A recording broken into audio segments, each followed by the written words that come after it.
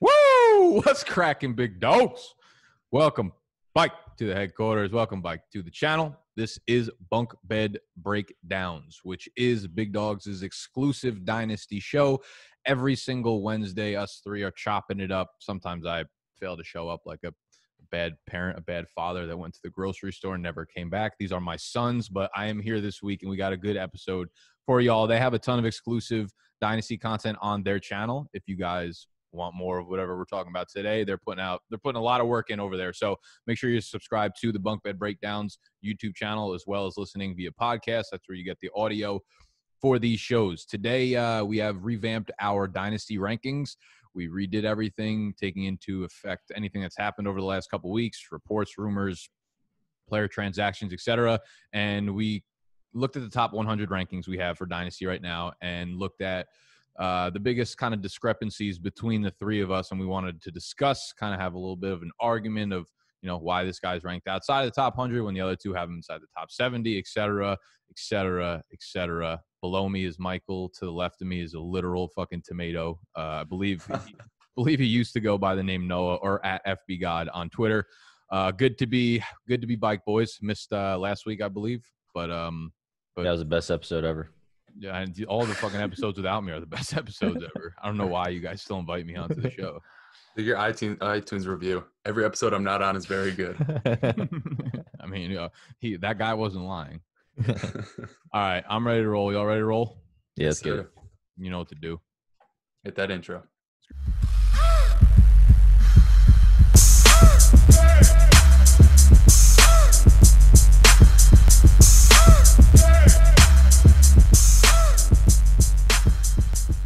All right, so, as we said, we always like to audit our own work, and this week we're auditing our ranks.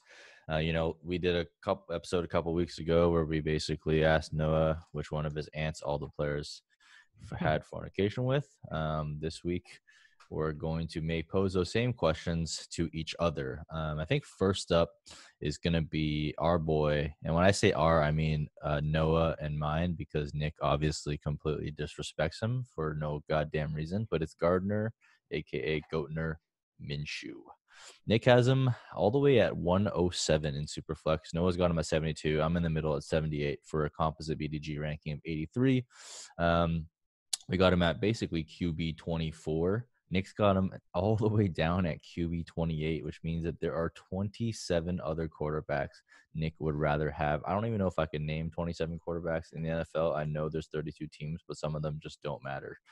So I think I'm going to pass the mic off to Nick real quick for him to defend this atrocious ranking of Gardner Minshew. Listen, I am as high on Gardner in redraft leagues as possibly anyone can be, but what confidence level do you have that he's going to be here next year? That's the concern. It's like he's one of those guys where he could be awesome for fantasy this year and not be a starting quarterback in the NFL by next year, and I almost feel like that's most likely outcome. It's the most likely scenario for where they are, because the Jaguars are going to be a terrible team this year. There's no doubt in my mind they're not surpassing 5 wins. And when you're a team with that type of win-loss record, you end up being in the quarterback spot for draft capital. You end up being in the top 5. Next year, we're going to have a few quarterbacks that are going within that range. And if they're looking to build a team around somebody, I mean, maybe it's Minshew. They did make a lot of moves, obviously, that suggest that they're going to give Minshew the full fucking flight this year in 2020 and let him see what he has to do. And he was great throwing the ball deep. The accuracy was there. His arm strength in particular is not like an actual strength of his, but the accuracy was there. On the ground, he was surprising. And that's why we like him for fantasy, and that's why I like him for redraft this year. But it seems like, for me, the way I'm looking at him is like you're going to catch lightning in a bottle with him in 2020, and then Jaguars are going to be a terrible team and look to build around someone else after that. So it's an investment that I look at as like a 1-year kind of rental. And at that point, it's like, I don't know. There are other guys I would rather have, because I'm definitely concerned about the long-term prospect of Minshew. Right. I mean, I got as much confidence in Gardner Minshew as arguably more confidence in Gardner Minshew than I do in Drew Lock holding his job past next year. And Drew Lock is currently going as like a top 15 quarterback. Yeah, top 15 quarterback. You got him at quarterback 20, so that's 8 spots higher than him. You got Tom Brady higher than him, and look, I'm a Patriots fan. Tom Brady's a GOAT. The guy's a god. but like how much longevity does he have? He's already 41. We have no idea. And like the thing is, like, look, even if Minshew loses his job here, like, is there a chance he picks up a job somewhere else? I think that's also a possibility. Yeah. But the main thing is just like who, like, outside of the top, I don't know, 12 quarterbacks, maybe 15 quarterbacks, like, who do you really have like that much confidence in long term, right? I feel like in the low Justin Herbert. QB2s, yeah, I feel like in the low QB2s, it's kind of like I'm fine with getting that 1 year of production, and his price reflects like that's basically what you're going to get, right? Most of the players you draft in that range, you're not going to get a full years of production out of them. So that's kind of how I approach the problem. I'm confident that Brady's gonna like if I were to say who's gonna have more starts over the next 2 years in the NFL, I would go with Brady. And like I said with the team thing, that's what concerns me more is that you have all those quarterback twos who might even be less talented than Gardner Minshew and might be worse in fantasy this year than Minshew. But when we look at it from an NFL perspective, the majority of those guys aren't going to have competition at the NFL level. The majority of those guys aren't going to be on a team where, if you're picking a quarterback outside of like the top 5 or 6 picks in the NFL draft, it's very, very unlikely that they actually hit and become like the franchise for your, the guy for your franchise for the most part. Mm-hmm. So I think like the Jacksonville Jaguars being a team that's going to be picking really early on in the draft are very likely to target a quarterback there, whereas most teams, aren't going to be.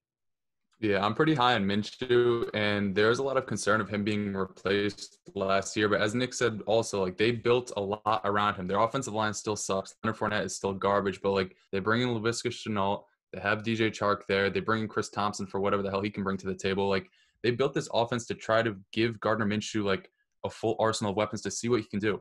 And like if they're a top 2 or 3 pick next year, they're definitely gonna go for a quarterback. But like I don't think that if he loses his job next year, the rest of his career he's just done. I think as Mike was saying, like a Drew Brees or a Drew Lock and maybe even a Jimmy Garoppolo who has like an out on his deal after this year.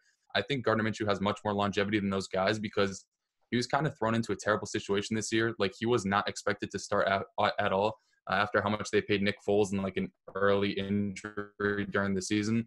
So I think he showed enough in his rookie season to get another contract elsewhere. And because of that, we'll have longevity in other areas. And because of his rushing upside and what he showed with his arm, I think wherever he goes, he'll be an asset for you in fantasy. So I think Mike and I both have him. He has him quarterback 22. I have him quarterback 20. That definitely bakes in the risk because if I expected him to have the job next year, I'd probably have him like around my top 15. And that sounds bold, but what you got to realize is like week in and week out last season, he was a solid like high-end QB2 for you. And in super flex leagues, if you're getting at the 20th overall position, off the board, that's like a really good value. Yeah.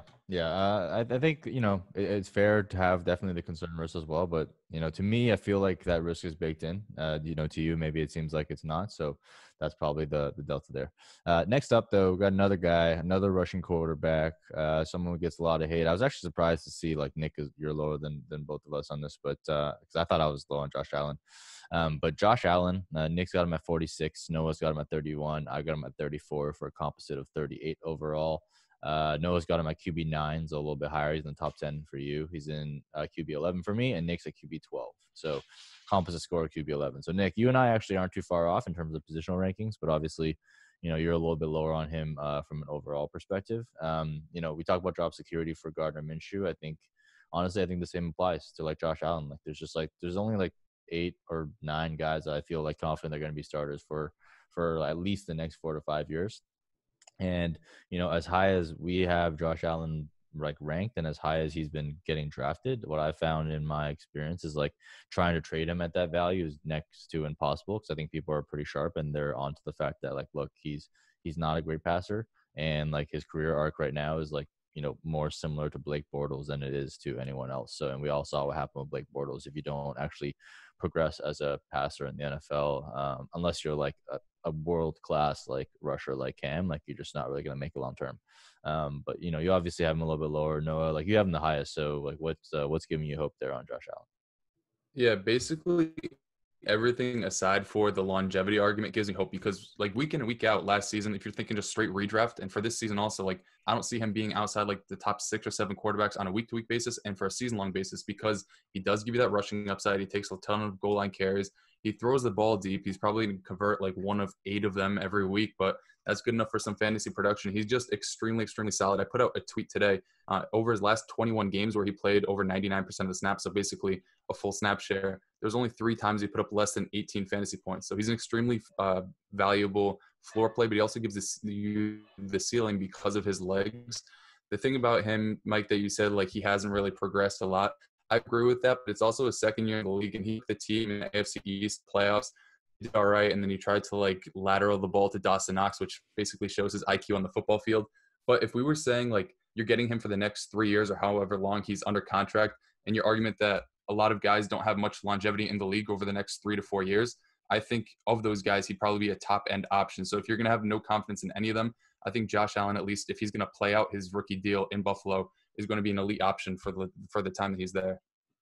Yeah, I mean, it seems like they're certainly building the team around him. So it seems like he's got a longer leash than a guy like Minshew or whatever, because they seem like they just have no idea what the fuck they're doing. They're just adding random pieces to the roster and the personnel or whatever.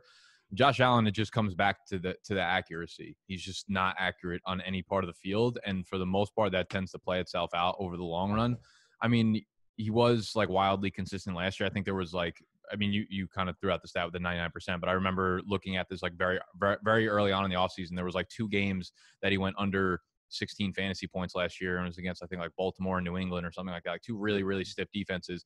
And it's weird because you don't really know what you're getting from him, because his rookie year, his first year as a starter there, you were getting like wildly inconsistent games, right? And then the end of the year is when he blew up. So he was like 6 points, 4 points, 11 points, and then like 26 points. And then last year, he wasn't too much of like that boom bust player. He was just like a consistently good floor play. Them adding Zach Moss, I feel like they're a very run heavy team. Like, they're going to want to go run heavy. I don't know what the volume is going to look like in terms of passing for Josh Allen. I don't know if we even really need to think about that. But they do bring in Stephon Diggs, so like hopefully they can connect more on the long balls there. I don't know. Like, Josh Allen's, I mean, he's the quarterback 12 for me, so I'm still drafting him as a quarterback 1.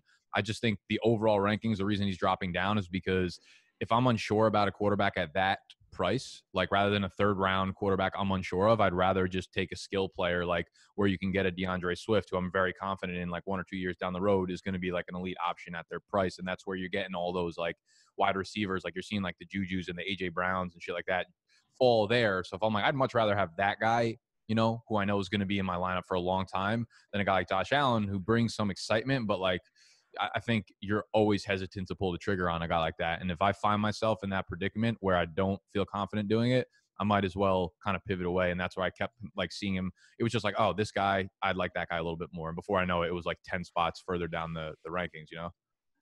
Yeah, that makes a lot of sense. I mean, it kind of brings into question, we'll wrap it up with the next quarterback at the end, but I just feel like the quarterback position, like the whole longevity argument, is getting a little bit outdated, right? Because like teams are not giving like quarterbacks as long of a leash as they used to, because there's like constantly like influx of new talent coming from college. Like, we know next year is going to be Trevor Lawrence, it's going to be Justin Fields, probably going to be Trey Lance, and someone else we don't even know of yet. In 2022, it's going to be like Sam Howell, it's going to be like Keaton Slovis, like another guy I probably don't even know about. So it's just like there's so much influx of talent, similar to how there's influx of talent at running backs.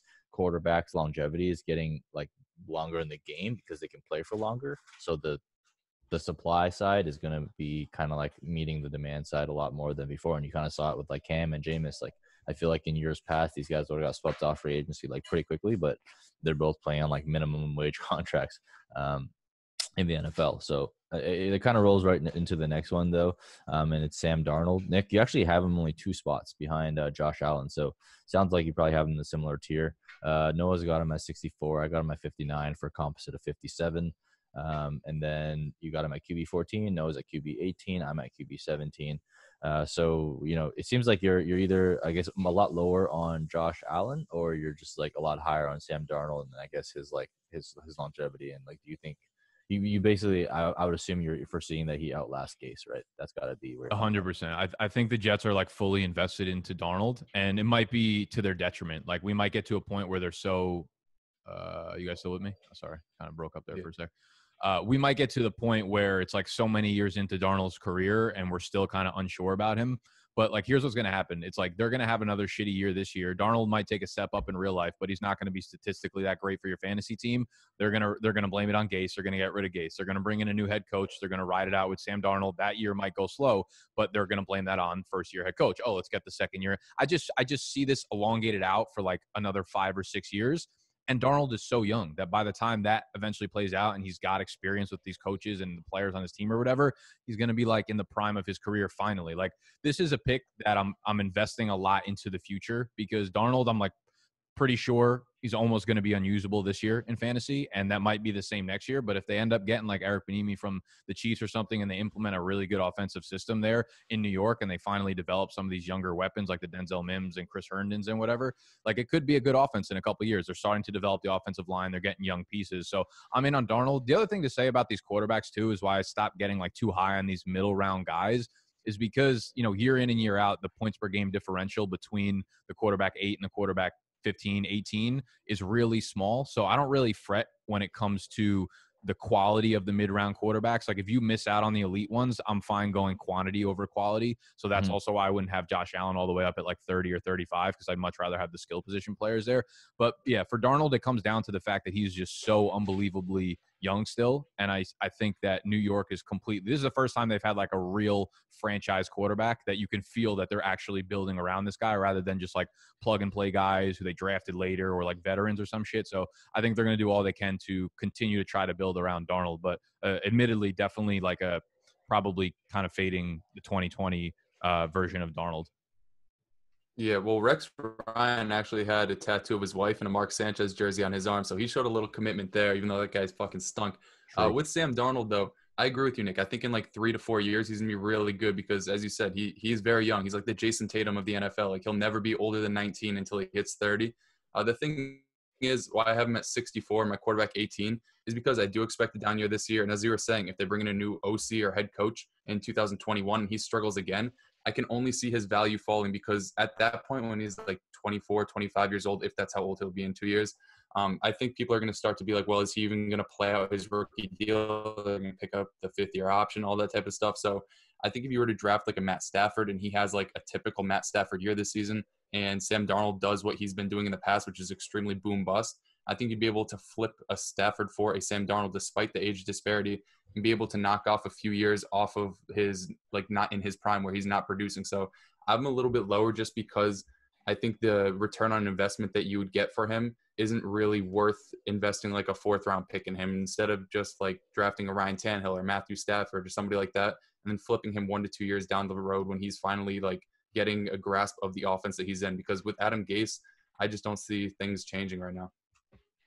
Yeah, definitely He's going to have value for so long. That's the thing with Darnold, man. It's just like, even if he doesn't play well, you can already see all the excuses lined up for all the people that want to buy him. So it's like, even if, I don't even like him that much as a player, like, there will always be people in your dynasty league that will like him. So I'm not drafting him that high to be like, yeah, he's such good trade value, but I do believe he'll get to a point where he's actually a good fantasy quarterback for you. Yeah, for sure. So next up, we got BDG home favorite, Derrick Henry, the king. So Mike's like fucking sees that contract go through. He's like, trade that shit. Surprised to see. I'll let you guys go first. I mean, you got him at 25. Nick, Noah, you got him at 21. Surprised to see that. I got him at 44, composite 29 overall. You guys both got him at RB12. So back end of that RB1. I've got him at the top part of the RB2 range at number 16 overall. So overall, we got him as a fringe RB1. So I don't think it's too disrespectful. But, why are you guys so high on Derrick Henry? No, I'll let you talk about your boy first. Your baby boy. I can't believe it. I never thought I'd see the day where I was like the highest to rank a Derrick Henry among more than like 2 people in a group. But here we are. He's my 21st player off the board. And I'm honestly disgusted looking at it. Like, I can't believe LT's number is stamped next to Derrick Henry's name. It's like, it's real sickening. But the fact that he's signed for 4 more years shows me that they're like somewhat committed to him. I know in the offseason, like, Chris Johnson was on some podcast and he was talking about how they didn't extend him, and they thought that was because like early in his career he was like not motivated because he was behind DeMarco Murray and he thought he should have the job, yada yada yada. So I was kind of nervous that they weren't going to give him a long leash and a long deal. The 4-year deal, it's nice. He's probably not going to be elite for all 4 of them, but even if he's what he was last year for the next 1 or 2 seasons, if you're getting a top 5 running back over the next 2 years, and I mean, this is a pretty high investment. Like, I really don't care about 3 years down the line, because if you are drafting Derrick Henry, you're not a rebuilding team. You know that you're playing for win now, or if you're trading for him. So I think a fair value for him is somewhere in that second or third round, because, you know, if you're win now and you can get a top 5, top 6 running back for the next 2 seasons, that's kind of invaluable to your team, because we know he's going to get 300 plus carries. He's not going to catch any passes. He'll maybe bring like a 75-yard reception to the house, but like there's no competition for him there. They have a defense that allows them to chew clock and just feed him week in and week out. And that whole offense is just like built around the run game. So I don't see how they kind of shy away from using Derrick Henry. And even if he does break down when he's like 28 or 29 years old, you get 2 really good years out of him. Yeah, but the way I look at Derrick Henry is like we talk a lot about on this podcast, those like mid-tier running backs who are a little bit older in age, like around where Derrick Henry is, like 26. We talk about how drafting them usually is a trap move, right? And it gets you into a bad spot early. The reason I say that is like 26 or 27 is not out of the age range of where your talent starts to dip off. There are plenty of backs that are still talented enough to handle workloads that are RB1 type workloads. Most of the guys that are that age, I'm telling you to fade, are like, I don't think David Johnson's good anymore. I think Le'Veon Bell could be very good in a good situation, but he's going to be with the Jets for the next year or so, and that makes him an auto fade, because by the time he's done, then he is out of that age range. But the reason I don't like taking like even like an Aaron Jones right now, right? Like he's still young and he's really good. But the problem is, like, when you're about to be on that contract year, going into your second contract, we don't know what that's going to entail, right? We don't know if you're going to get the contract that means, okay, you have a really solid role on our team. We don't know where you're going to end up. So when you have like Derrick Henry signing the 4-year deal at 26 years old, I'm not worried about him being too old or him not having the talent anymore. Like we know now, right? Like we don't have to worry about, oh, where is he going to sign? Oh, is his contract going to be the money that entails him being a workhorse in the team that he's on? So with Derrick Henry, like this ranking just secured the fact that this team is going to operate solely around Derrick Henry for the next 2 to 3 years. So I think he's a plug and play RB1 for the next that long, 2 to 3 years. And I don't know if we'll ever get anything in the passing game, but if for whatever reason, these are 16-game seasons, weird shit happens. If for one of those years the passing game spikes, you're going to get a guy who's popping off for 2,000 yards from scrimmage probably. Yeah. I mean, you guys make some good points, and for me, like it looks like I hate Derrick Henry, but it just comes down to philosophy of like how I draft. So it just comes down to my drafting philosophy. I don't draft declining assets that are just like guaranteed to fall in price within the top 2 or 3 rounds, and that's exactly what Derrick Henry is. But like what says his value declines soon? Like his value might stay where it is for the next 2 or 3 years. His value is going to decline, and then there's going to be younger running backs that come in. Other people are going to push him into that range. So that's just like how it plays out like every time. And especially for someone like him where he doesn't have involvement in the passing game, it's just like it's really tough to like hold that value, I think. So maybe it's not guaranteed there's in decline, but I bet like 9 to 1, like 10 to 1 odds that his value declines by this time next year, just based on like the psyche of how people think.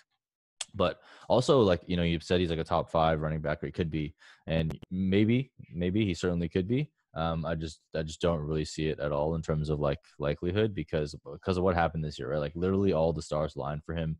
Rushing title, like insane amount of rushing touchdowns, not just for him, but just for the team total. Just like the way they converted in the red zone, it just like historically low passing volumes. Just like everything had to work out, and he was still a like what RB5, I think it was, or RB4.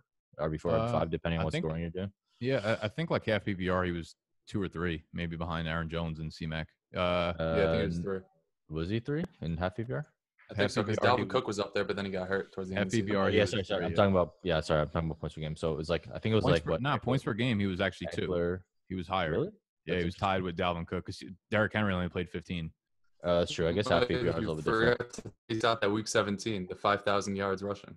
Okay, yeah, I'm probably thinking about full PPR then. But yeah, it's just like it feels like everything has to align right for that to happen. And then also, like I feel like this is a weird year too, right? Because you got Kamara who went down to injury, Barkley who went down to injury. There's to be a lot of stuff that challenges him at the top. And like I'd much rather bet on a younger guy, like a younger running back. As much as we think rookies are risky, I think young running backs with high draft capital is actually not that risky of a bet. So it's not that I hate Derrick Henry per se.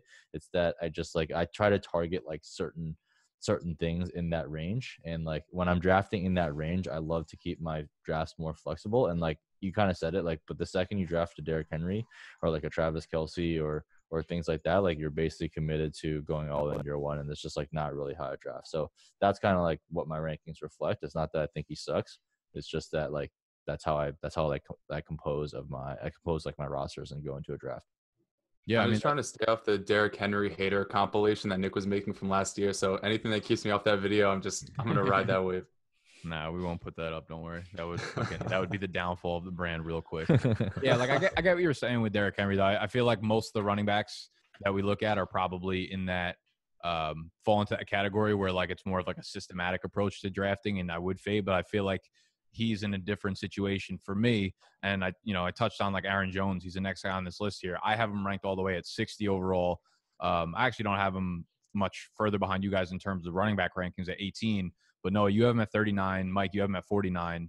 Running back 18, running back 15 for Noah, running back 17 for Mike. With Aaron Jones, it's like you want to talk about like the perfect things happening in an offense last year. Like that was Aaron Jones fucking exponentially. So I see Aaron Jones as someone who is young, but he's not. I mean, he's about to be off his rookie contract. He's not that much younger than Derrick Henry is, and we have no idea where Aaron Jones is going to end up next year. Does he get an extension with Green Bay? I mean, that could be good, but it also might not be because A.J. Dillon could take a bigger role next year or his third year, yes, it's exciting. Like fantasy players tend to look at best case scenario always. That's why everyone likes betting the over because it's exciting. You think all these great things are going to happen. That's why Vegas usually wins because the under, the things that are less exciting end up. That's why I always win. Yeah, exactly. That's why Mike's the only literate finance person on our fucking team. But Aaron Jones is like, it's like, okay, Aaron Jones is going to be the starting running back for San Francisco next year. Aaron Jones is going to be starting running back for Atlanta next year. Like, what happens if Aaron Jones doesn't sign with one of those teams that looks at him as a workhorse? What happens if someone signs him as like a 1B to whoever's 1A, And that's kind of what happens if like Pittsburgh signs him next year and then he's just in a fucking muddled backfield with 7 other guys that can do the same shit that he can. Yeah. Obviously, he's a great talent, but like Aaron Jones is a key example of where I'm like, I almost see no way in which his value goes up.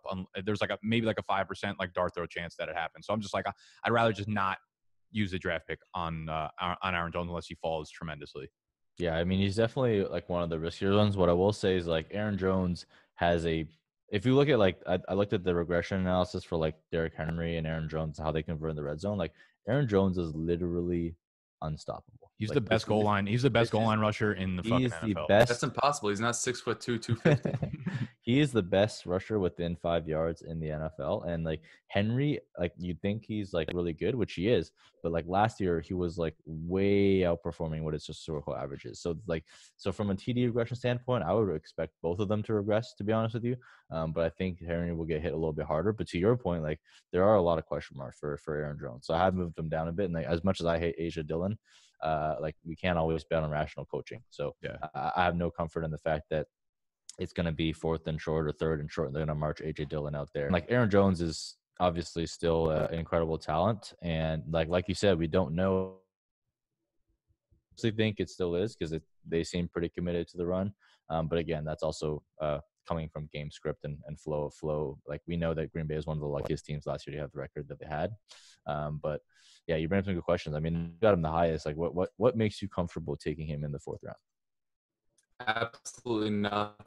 He's one of the guys that I'm like irrationally high on, and I'm willing to admit it. Like as Nick said, there's so many question marks, whether it's his touchdown upside, the receiving work that he got, the splits with and without Devontae Adams. I don't know off the top of my head, but I remember last year, like when Devontae Adams was off the field, that Kansas City game, he literally looked like Alvin Kamara, like a cookie cutter version of him. Like he was discussing that game. And then for the rest of the season, they decided to give it to Jamal Williams. I'm not even sure if like Dexter Williams was on the team, but they were probably still throwing to him more than Aaron Jones. He's just somebody who I think is extremely talented. And I mean, that argument doesn't really hold up because a lot of coaches don't want to sign talented players. Like Cam Newton waited this long in the offseason to get a job.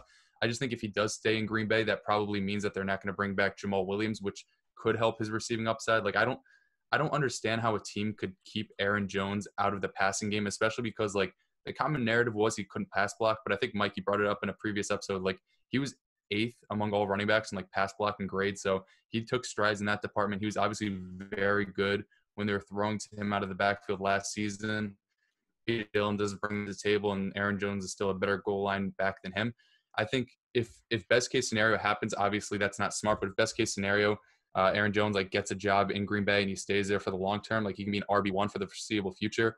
I'm not really baking in the downside because, as I said, like I'm completely irrational on this. I just believe in his talent way too heavily. So I will see this point to you guys, like 39, don't draft him that high. I'm just saying, like, if it does happen, I'm going to be the opposite side of my Derrick Henry takes in the past. All right, awesome. Yeah, Next Jones. up, Yeah, oh, no, I was just gonna say it's just like Kareem Hunt is the next guy on the list, and he's like kind of what I was saying about Jones, where I'm only looking at like best case scenario, or people are only looking at best case scenario with Jones. It's like, oh, he's gonna go to San Fran or Atlanta. I'm looking at our rankings with Kareem Hunt. I have him 56. Noah has him 61. Mike has him much more conservatively down at 89. Somehow we have – oh, no, I'm looking at the next guy after him. Kareem Hunt. Okay, I have Kareem Hunt as RB 17. Noah 19. Mike at 24. And this is almost like that same thing in the sense that I'm so invested into Kareem Hunt's talent that I'm projecting him to be the workhorse somewhere else next year. And I guess I'm catching myself in that fault. But I do feel like Kareem Hunt, where you have to pick him compared to an Aaron Jones, will give you – I wouldn't be surprised they ended up with somewhat similar stat lines this year. My problem is, like, I think next year when both their contracts are up, a team is much more likely to look at Kareem Hunt as a workhorse and give him RB1 money than they are with Aaron Jones. And, like, Aaron Jones has the 3-down capabilities, but, like, all of his passing work basically came in the games where Devontae Adams was hurt. He had the 4 games that he missed. Aaron Jones caught all of his receiving touchdowns in those 4 games. He had the majority of his receptions, his targets, and his receiving yards in those games. So I don't know if teams are going to view Aaron Jones the way that, like, we want Aaron Jones to be used. Whereas Kareem Hunt, I feel we already saw it his rookie year. He won the fucking rushing title. Teams are going to be like, oh, this is Kareem Hunt, our workhorse. So while, yes, I am definitely looking at the more optimistic side of it, and it probably needs to be pulled back a little bit, I think there's a reason behind why I look at it that way. I think because NFL teams will also kind of look at him in that light. Yeah. I also think with Kareem Hunt, like, he's shown he can produce despite being in a committee. So even if he doesn't get the lead back role, you're basically getting like a James White plus some rushing upside. And he wasn't used at all on the goal line last year. I think he only had 1 goal line carry despite Nick Chubb not being good at all on the goal line last season. So as Nick said, like, if he does get that workhorse role, which is like completely optimistic, he's going to be like a top 5 running back for redraft leagues. And obviously for Dynasty in turn will be like a top 12 guy because of that. He is still pretty young. He doesn't have a whole lot of wear and tear on his body because he was suspended. And speaking to what Nick said, like, teams will view him as a workhorse back. As dumb as this may sound, I low-key think, like, coaches will be like, oh, the Chiefs drafted him. The Chiefs just won the Super Bowl. They know what they're doing. Kareem Hunt must be good. And they're just going to invest, like, $15 million a year in him because of that. So I do think that the chances of him becoming workhorse next year are higher than Aaron Jones, which doesn't really, like, make sense based on where I rank these guys. That makes no sense to me. But, like, I think this year Kareem Hunt, as Nick was saying, is going to be very close to Aaron Jones production-wise. I just think that the off-field issues that we've seen in the past, like even earlier this offseason, people were thinking he's going to be cut by the Browns because of that video where he's like driving drunk and the cop let him off somehow. Like, I think that's still something you have to be a little bit concerned about and why teams are maybe hesitant to sign him to a long-term deal in the future. You know what's going to be the most if next year rolls around and what happened? The thing that's going to be the most fucked is when the Browns sign him to like a 3-year, $21 million extension next offseason. And then it just ruins Nick Chubb. It ruins Kareem Hunt. And we're stuck here again. And everyone's like, oh, we'll never see either of these fucking guys. When he's 30, he'll be a workhorse, maybe. Probably for Atlanta. I'd fucking sign up for that. They signed a 30-year-old this offseason. Yeah, I mean, I think, look, I have him at 89. Like, maybe that's a bit low, but, like, I just value him, like, similarly to, like, I think he's worth less than a first-round pick, but more than a second-round pick. That's kind of extremely relevant without an injury to Chubb. So that's one reason. But also, I'm always, like, very, very hesitant about, like the upside scenario that you talked about, Nick, about him signing somewhere else. Like, I'm hesitant to bet on stuff like that. Like, even with guys like Drake, like, I was a Drake stan, like, forever. But even with him, I was, like, super cautious. So I think with Kareem Hunt, it's like you're always competing with not only who's already in the league and other free agents, but you're always competing with like incoming rookies. And like incoming rookies will always be cheaper. They'll always have more longevity, and like teams just view them more like that's, like I said, this is a replaceable position. Is there a scenario where like if he lands in San Francisco, does he become like a top 12 RB? Yeah, for sure. That scenario's in there. But I think just in the base case, I still want to try and play to win this year. And I'm not sure, like, I'm not sure yet how involved he'll be in the game, right? Because like what we saw last year was under a completely different coaching regime, and what we saw in Minnesota was like Dalvin Cook got everything, right? Like he got all the workload. Obviously, Cook is a better receiver than Chubb, but I don't know if like I'm not sure yet how much split Kareem Hunt will get, so I'm not sure how much standalone value he will have. And then I'm just like there's a lot of question marks with him. So again, like a lot of question marks on the field, a lot of question marks off the field. So that's kind of like why I have him where he's at. And yeah, like there's just like other guys, like if you're talking about like the 5th, 56 and 60 and like the 5th and 6th rounds, that's usually where I'm targeting wide receivers. So if you see my ranks, it's a lot of wide receiver heavy stuff. So I don't have too many running backs in that range. Yeah, it's going to be one of the more interesting things that happens this year in the NFL, that Browns backfield, because almost everything people point to is just like the splits between those two last year, which we can't use because it's Kevin Stefanski coming in and it's going to be a whole new system. But the offensive line is upgraded. I'd imagine they're going to use Hunt as, somewhat of a weapon. He probably won't get the carries anyone wants him to get or that he got his rookie year or whatever.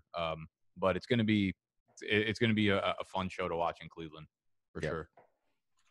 All right, next up, we got Noah's boy, Melvin Gordon. Nick's got him at 77th overall. Noah's got him the highest at 65, despite him leaving your team in the dust. And I've got him the lowest at 83 for 74 overall. Both Nick and I have him at RB22. Noah's got him at RB20 for BDGE composite of RB21. It's wild how quickly a year changes things, because Melvin Gordon was going as like a top 12 running back last year, even when he was threatening holdout. So I don't know what your thoughts are, but like if I just like, again, there's a lot of question marks there between like his age, how he's going to get used. Like, I don't know if Denver is going to give him the workhorse role or if they're going to give him a committee role and split with Lindsey. To me, I think Lindsey's a much more efficient runner, to be honest. So I think he actually threatens Gordon quite a bit. Not to say that I think Lindsey will have the lead back role, but I think it might be more of a split than people think. Like, I don't think Gordon comes in and just becomes that traditional workhorse that he's always been in the LA Chargers, where he got like all the touch on the goal line, like all the receiving work and everything like that. So that's my concerns with Melvin Gordon. You know what I could see this turning into? This is a weird comp, but Buffalo's backfield last year of Devin Singletary and Frank Gore. Like, Mike, I'm with you, and I think Lindsey is a much better runner than Melvin Gordon is at this point in his career. I could see Lindsey getting like 10 carries a game. By like week 6 or week 8, him getting 10 to 12 carries a game. But I think Melvin gets almost all of the valuable work. Like, I think they're going to use him really heavily in the passing game because he's shown that he's really good in that aspect of the game. They're going to use him in the goal line. Their offensive line is going to be very underrated this year, especially from a run blocking standpoint.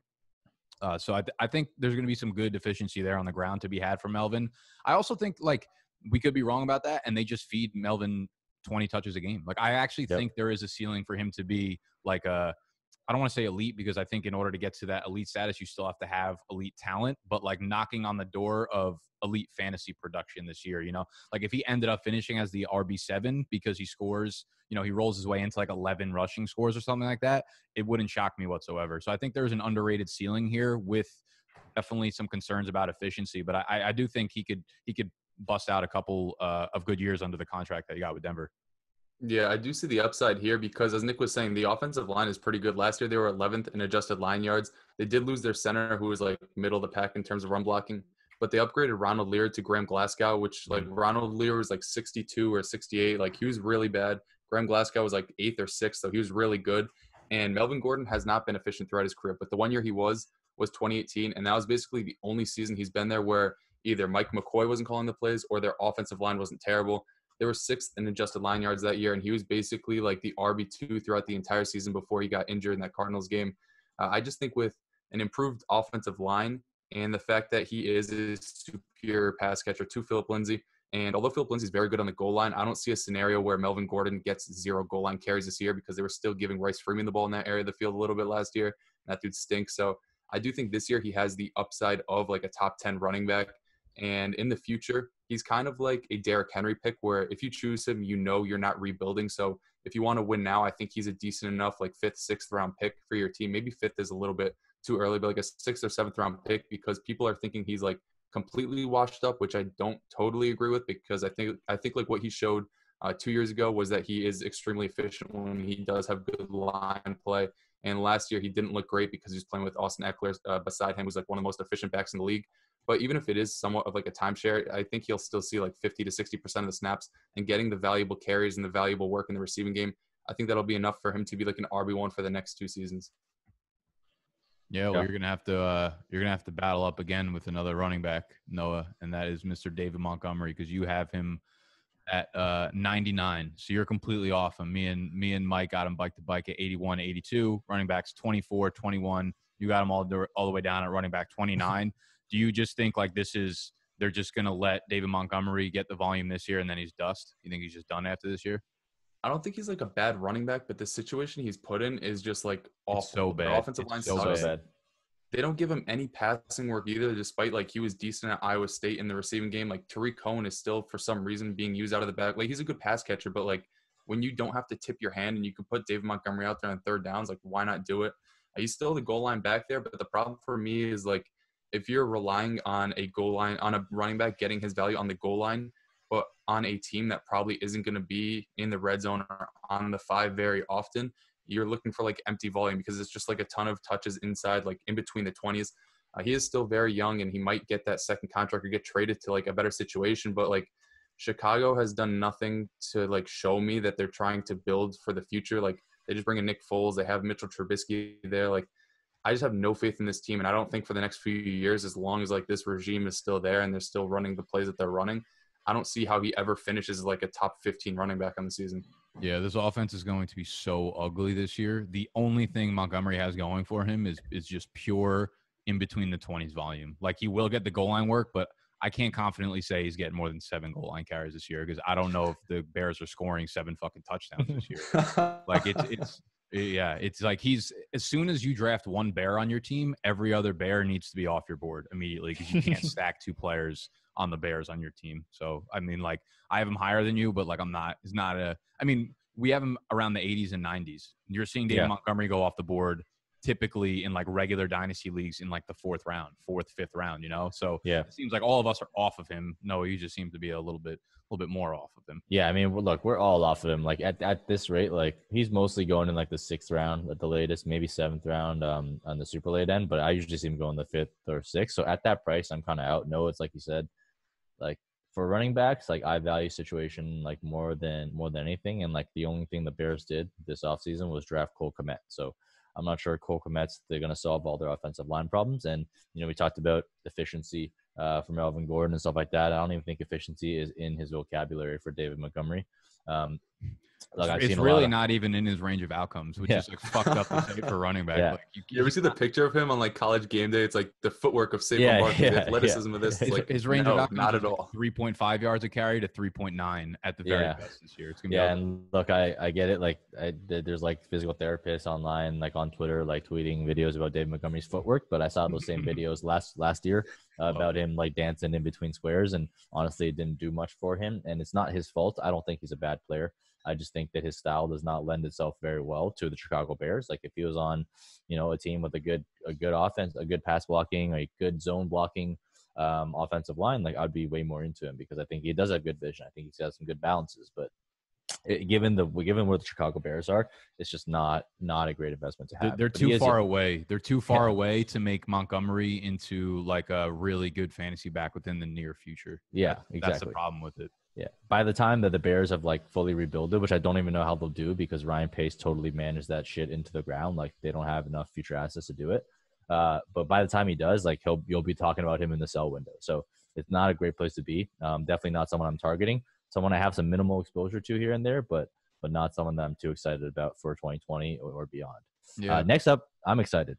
I'm excited about this guy. Okay. Because I'm going to defend him to my dying breath to all of you blasphemous people who dare rank OBJ outside of the top 12. But it's Odell Beckham Jr. Nick, you got him at 44. Noah, you got him back-to-back at 45. I got him all the way up at 29. BDGE composite 41. You guys got him at wide receiver 14 and 13, respectively. I still have him as a top 10 wide receiver. You know, that it's wild to me to think that that's a hot take now, but that is what it is. I'll let you guys shit on him first, and then I'll come to the streets to clean up. I think he's just like scary to own. I mean, Mr. God. everything we've seen out of him, like the past 4 years, it's like either injured or like a new situation, or like Eli Manning sucked, and then Baker Mayfield wasn't like a great fit for him this past season. And he's low key getting up there. I think he's like 27 years old. He might be 28. I'm not going to say that because then people are going to like rail me in the comments for saying he's 28. 27.7 according to player profile, whatever. All right, so he's like 35. So like he's just a guy that I'm kind of nervous about because like he has a history of foot injuries. And I do think like this year, if that offense is what we expect it to be and like be better than what Freddie Kitchens was running last season, like he did get a ton of volume, but then like there's that question mark of, are they going to be extremely run heavy? But then they like bring in Austin Hooper, so you don't expect extremely run heavy. It's just like there's a ton of question marks. The least questionable thing about him is like his talent. He is one of the most talented wide receivers in the NFL, but kind of like David Montgomery, it's just like wide receivers don't matter as much situation based, but like we've seen in the past that the situation has a big impact on how Odell produces. And last year he was like a volume play and he wasn't really producing despite getting like 130 targets on the season. So for me, it's a little bit of like his age combined with the fact that I think a lot of fantasy players are starting to lose hope in Odell. And if he does have another down season, I don't see where I don't see his value increasing at all. Like obviously if he has a down season, it's going to decrease, but like I think it's gonna be tough for his value to increase from where it is right now. Yeah, it's just like it feels like it's 3 straight seasons of unlucky breaks, but like at some point, that is definitely factored into it now. There's price because he was a top 5 pick for so long. Because the first 3 seasons in the league, he's over 1,300 receiving yards. Last 3 seasons, he hasn't topped 1,100 in any of them. Some of them are circumstantial, some of them are injuries, whatever it is. I was listening to a podcast with Matt Harmon. He went on to the PFF podcast with Ian Hartitz, and they were talking about his outlook on reception perception. And, he was basically saying Odell's been elite when it comes to reception perception since he's stepped foot on the field in the NFL. 99th percentile against press coverage, against man coverage. Last year was a monster dip off. And Matt Harmon was like, yeah, like I'm very willing to say that it was completely riding on that sports hernia surgery or whatever injury he was dealing with last year, because he had never seen a dip off so dramatically when a player does that. So that has me thinking that like maybe last year, he played the full 16 and that's what we've been waiting for. We want to see him operate as the number 1, and we finally got to see it, and then he didn't do shit with it. So I will say it just seems like we're waiting for all of these things to go right for him. Like, I don't think there's going to be the volume in the passing game because Stefanski's coming over. They're going to be very, very run heavy. I don't think he tops the number of targets that he had last year. Like, I think 130 is probably almost like hopeful for what we want to see out of Odell. I do think the passing game will be a lot more efficient. They're going to bring over a lot more play action passes. They're going to have a better offensive line, giving Baker more time back there. But I just feel like the window's kind of closing on Odell, and we're never going to have that like confluence of perfect storm that we've been waiting for, like Julio Jones to have, right? Like we've been waiting for that to happen with Odell. I just think the clock is kind of ticking here. So Odell, between the injuries, between the weird chemistry between himself and Baker, and run heavy Stefanski coming in, I don't know. I don't know if I see the ceiling there. Yeah. Look, those are all definitely valid concerns. And for me, like for wide receivers, I'm always willing to bet more on talent. And last year I was a little bit hesitant on Odell just because he was switching teams. Mm-hmm. So whenever a wide receiver switch teams, I'm like red flags go off for me immediately. But usually what you see, and I think Addison Hayes did like a pretty good study on this, in year 2 is like when they get that next bump. Yeah. You kind of saw it a little bit with Jarvis Landry as well. But yeah, like you said, it's a sports hernia. Like I think that is a big freaking deal, man. Like it's like he played the full 16 games, sure, but like there's no way he was like even close to like 100%, 80% of what he was or what he should be. And this is like, he got the offseason surgery. You're hoping that he's healthy. And like, here's the thing, right? Like people think that, it seems like it's so long ago that Odell was like really good, right? It seems like forever ago. But in 2018, like, do you know what he was on a points per game basis? It's very, very good. He was wide receiver 8. He was scoring like 19.2 points per game. So like those are types of guys where you really want the wide receiver position. Like the total ranking for wide receivers, like even all players in general, is nice, but like I'm really looking for points per game because like those are the guys that win you the weeks. Because like, if they don't play, like you don't start a 0 in that slot unless they literally get injured in that game.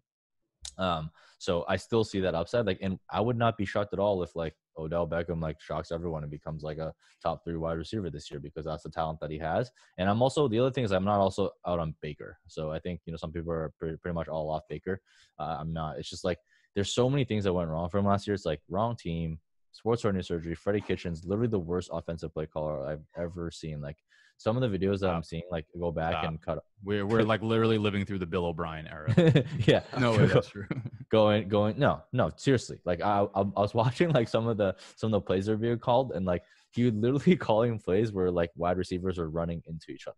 It'd be like, third and short, it'd be like four vertical, and all of them are crossing the same side of the field on the short side. So I have a lot of hope for what Stefanski will do for that offense as a whole, and it might be run heavy for sure. But at the end of the day, I'm still betting on Odell to like basically eat and be a target hog. Like I wouldn't be surprised at all if he came out, if he played a full 16 games, get 150 targets, and like go back to his 1,300 yards and double-digit TDs. Like that was another area where he really struggled last year, which is weird, right? Because Odell's always been dominant in the red zone. Like the guy. Nobody like gets jump balls and like beats one-on-one press coverage like Odell. So it's a lot of things that I'm definitely like projecting onto it. But I do think that like the talent is like too much to ignore.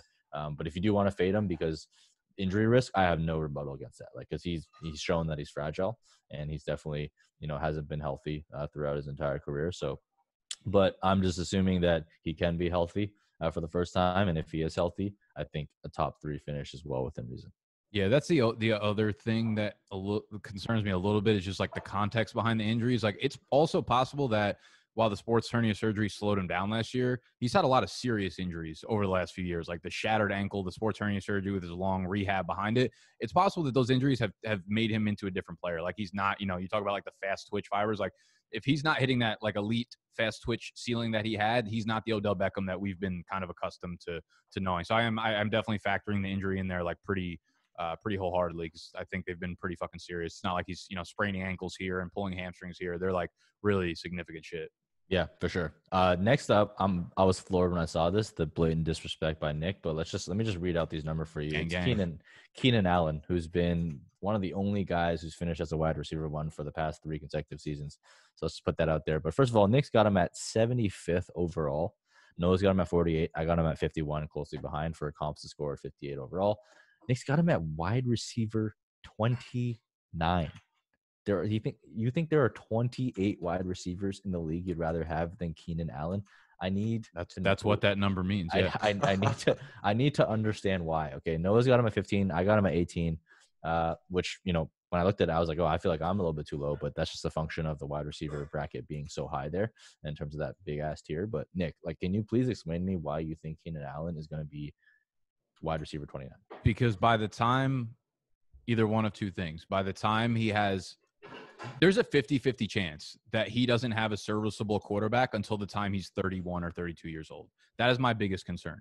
And even if you're like, okay, Tyrod's serviceable, Justin Herbert will be serviceable, neither of them are getting any sort of passing volume in this. Like the Chargers, even if like Tyrod's okay for them, the Chargers are not giving Tyrod like 550 pass attempts. They're not going to be leaning on Tyrod to lead that team. So my concern comes in where like Keenan is pretty much a volume guy as a slot receiver, and the chemistry he had with Phillip Rivers, even though Phillip Rivers was fucking diminished by the time he left the Chargers.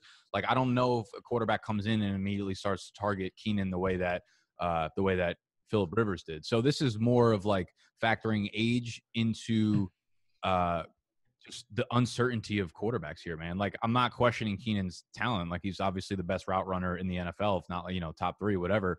I just like, I don't know. I just think he's going to be someone that, yeah, he'll probably be a good floor play for the next couple of years, but it might turn into like 75 for 1,006 touchdowns. And I'm just like, I'd rather take a young player that's 22 years old that I think can be someone that has more upside, like that's really the way I'm looking at it. It's not like I don't like Keenan or anything, but I just don't. The quarterback plays, it could be a fucking terrible question mark for 3 years. Hold up. Just hold on one sec. I just want to point out one thing here. So we're definitely worried about the pass volume. I agree with you. Totally worried about the pass volume as well.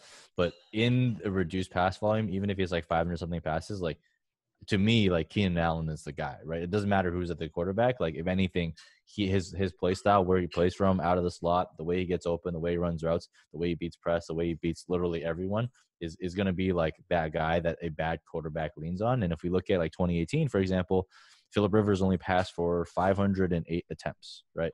And in that year, Keenan Allen finished as a wide receiver 12. So, and like you said, Rivers was a little bit diminished version of himself. So I think, yeah, like the concerns are valid. Like I'm worried too. But at the end of the day, like when I think about lower pass volume, similar to OBJ, I think it hits the other guys more. So I'd be more worried about Mike Williams. I'd be more worried about Hunter Henry. But I think like at the end of the day, like Keenan Allen's just gonna eat no matter what. Yeah, and I am kind of worried about the quarterback play too. And like most of my takes on Keenan Allen are going to be biased. But as Mike said, like other than Austin Eckler, there isn't much of an easier completion to make in that offense than Keenan Allen. So even if they throw it like 450, 500 times, I still think with Keenan Allen getting like a 25% target share, I don't know the math off the top of my head. What's that, like 125? That's probably completely wrong. But I just don't see a situation where he's not even like not close to like blowing everybody out of the water in terms of like target volume overall. And if we look at like what rookie quarterbacks have done in the past in their first year, like this past season, Daniel Jones peppered Golden Tate a lot. Like he missed 4 games, he still led the team in targets. Larry Fitzgerald was still eating out of the slot in Arizona. In his rookie year, Baker Mayfield basically just force-fed Jarvis Landry into a wide receiver 1 role because, you know, when you're a big slot type of guy like that, when you're not matching up against the best corners in the league and, you know, you get open because Keenan Allen is a very good route runner, I think that even on a limited overall volume play in Los Angeles, which certainly may happen, I still think he'll be by far and away be the wide receiver 1 on this team. And out of like pure volume, even less than what he's seen in the past, he'll be able to produce because he is still a huge part of their red zone offense. I think, I'm not sure about last season, but I know the 2 previous seasons he combined for like 39 red zone targets, which was like second in the league, which was pretty surprising because you don't think of him as like a jump ball guy. But then again, you don't have to be a jump ball guy to be good in the red zone. Like he just gets open at will because he's so quick off the line. So I do have him pretty high at wide receiver 15. And not that I'm saying to move Michael Thomas down your rankings and not to like bring up the age as I always do, but like they're 1 year apart and New Orleans is also like 1 to 2 years away from trying to find a quarterback themselves. And it might be Jameis Winston because they brought him in this year, but like what's to say that Jameis Winston, they don't think that he's the long-term option and they go through a quarterback disparity like they're doing in Los Angeles right now, and they can't find the guy, and like Taysom Hill is the guy for some reason. It's like, Okay, you're an age. get out of here with this fucking. Get out of here with this art. There's no Chargers quarterback that's throwing for 4,000 yards this year. Tyrod ain't eclipsing 4,000 yards. You can give me younger wide receiver over a 125 target 28-year-old wide receiver. How many times are they going to be in the red zone this year? Like every drive. LA is going to be a bad fucking offense. You're not going to have fun watching them this year, Noah. It's going to be. I never have fun watching them. That's the point. That's like the problem with my fan. Right. You're never going to have. I just think we're going to get more like fucking 6 for 60 games out of Keenan than anything else. And like, that's cool. But I think eventually that plays itself out. And I don't know. Fuck the quarterback situation is too fucked over there for me. Like the ranking, I understand I'm probably too low on him, but that's just my way of saying like, I'm not drafting Keenan Allen, you know? It's fair to have him there too. It's not like we're saying you're wrong. It's like you should have concerns about this quarterback situation, and obviously different people are going to feel like a different way about it. I'm a little bit more confident in Justin Herbert for unknown reasons, and Nick is probably more rational and being very hands off in that situation. So I like where Keenan Allen's at for me. After this season, it might be a whole different story. Yeah, we'll see. We'll see. I'm still betting on him though. Right. Next up, who else am I disrespecting on this list? Let's I go. can't believe you're disrespecting him, but you're kind of like disrespecting him, but you're not because you ranked him 88. We know that's an elite number for wide receivers, but it's Tyler Boyd.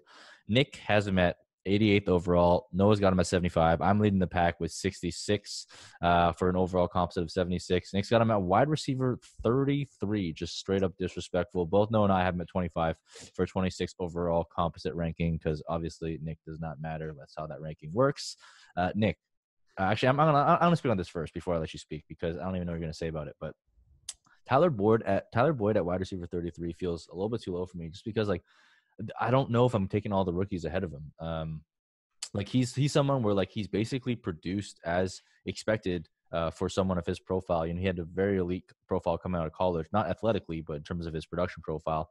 Super early breakout age, extremely high dominator. He produced at an elite level in college at Pitt before coming into the NFL.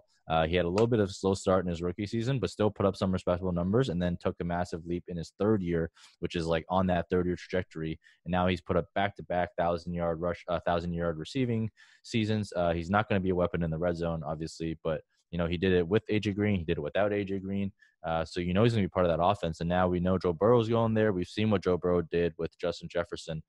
So I have a lot of hope for Tyler Boyd just in terms of what he is. He's still incredibly young. I think he's 26 years old right now. So just about to hit that peak. We know AJ Green's coming back. So I have some hope for this offense as a whole going forward. But like outside of like maybe I think I would take Lamb over him. But like beyond that, I'm really, really struggling now to think of like a rookie wide receiver I took over Boyd. And I think he's just a great wide receiver 2-piece to build around. He's someone, similar to what I said about DJ Moore. Like he's not going to be he doesn't have that top 5 overall upside, I don't think. But he could very well be a younger Robert Woods. And that's exactly what I think about him when I think about So I'm looking at my rankings and I have him 33. But the guys I have in front of, like I have Rager, I have Judy, and I actually have Ruggs in front of him. Shout out to K Liquid TV on Twitter, who's this Madden guy who does YouTube videos, and he showed me how to update my rosters. Finally, after like 6 months of trying, drafted Henry Ruggs in a fucking fantasy draft. The guy is elite in Madden, and I think that might have toyed with my rankings. To be honest with you, he's so good that I'm getting higher on Ruggs. But on a serious note, I'm looking at my rankings and I could easily, there's just like a tier of those 7 guys in front of him that I could easily put Boyd at the wide receiver 26 or 27 and feel completely fine. So I don't feel strongly with him down there. I think this was one of those like, serendipitous moments where it just happened to be in the time of me doing the rankings. I was just like, I'm just going to move him down here. And before you know, he was 33, but I don't feel like strongly about him going down there. I do like Boyd a lot. It's definitely not a shot at Boyd. I think there's a good probability that he just goes off for 1,000 yards for the next like 3 or 4 seasons in a row with Joe Burrow. And I think there's probably a ceiling of like, he could just continue to be the wide receiver to own in Cincinnati for the next 3 or 4 years and slowly put up like 1,100 yards, 1,200 yards. So I definitely like Boyd. I think there was just like a little bit of a tier there for me where I just wrong day, wrong time, fucking Boyd got his head chopped off there. That's what happened here. Yeah, I think we talked about him last week too, and Mike just like hit every nail on the head. Like he's young, he's productive, he had a good profile, he has a new quarterback coming in. We think the offensive line is gonna be good in the future. Like, I don't know, he's just somebody I like to own in all my drafts, and he's somebody that like consistently in the 8th round is just going off the board. Like him, Robert Woods, and Devontae Parker.